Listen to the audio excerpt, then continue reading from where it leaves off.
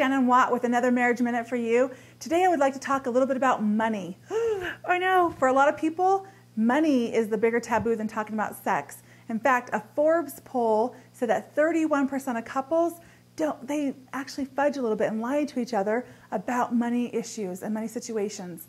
So today I'd like to have a little conversation about how to increase your literacy as a couple in your finances and to help you guys not sabotage your relationship, but to work together in creating the goals that you want in money and to help release a lot of the emotions that come around money.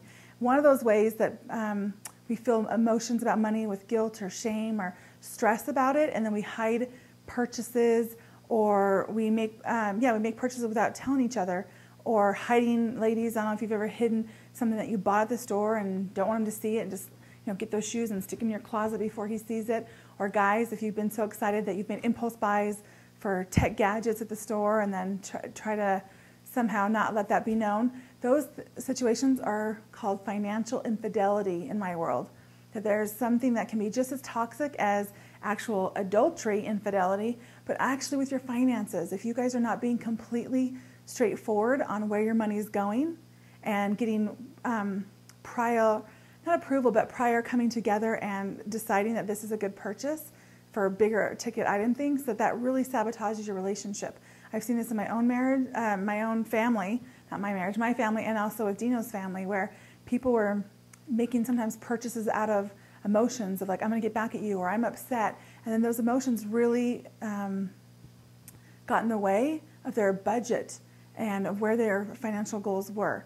So my tip is to not create financial infidelity. If you've got a little side bank account or you're hiding or stashing money, stop it. Get together, get on the same page. If your money goals are not going together, if you're not having powerful conversations, if you're not discovering what your money personality is, what your money blueprint from your childhood, what you were raised, these are the kind of conversations you need to get educated on so that you can lower the stress about money in your life and actually come together and be financially literate and cohesively working on the same page.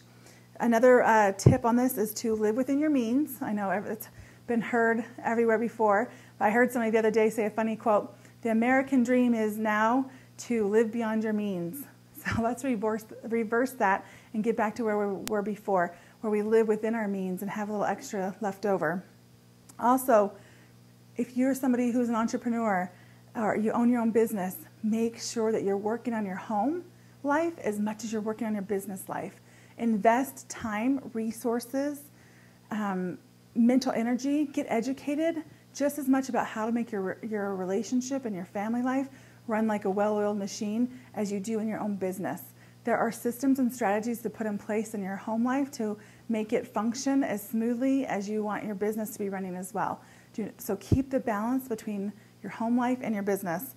And lastly, just to be honest, authentic, and completely willing to work at this money relationship.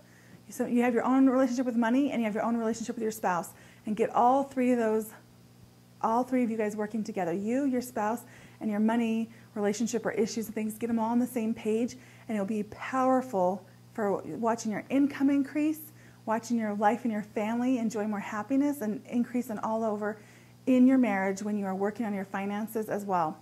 So this is Shannon Watt reminding you to play full out in your relationship, that you're responsible for you, and always make it a safe place in your own business of marriage. Thanks.